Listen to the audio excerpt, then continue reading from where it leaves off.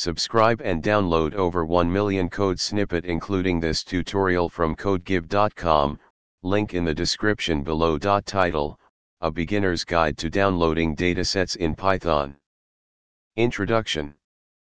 Downloading datasets is a crucial step in many data science and machine learning projects. Python provides various libraries to simplify the process of fetching datasets from the internet.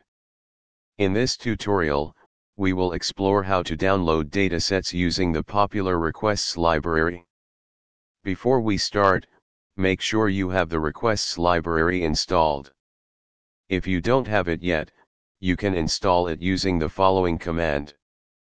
Now, let's import the requests library in your Python script or Jupyter notebook.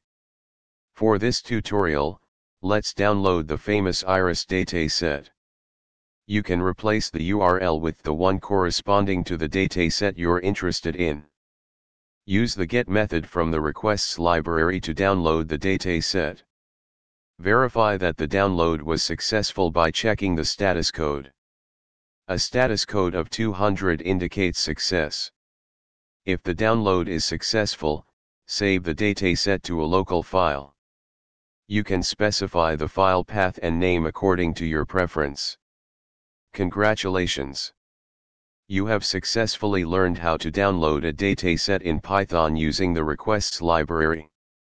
This tutorial provides a basic example, and you can adapt it for various datasets available online. Remember to explore other Python libraries like pandas for data manipulation and analysis once you have your dataset ready. Happy coding! ChatGPT. Title: A Beginner's Guide to Downloading Datasets in Python. Introduction. Downloading datasets is a crucial step in many data science and machine learning projects. Python provides several libraries and tools that make this process seamless.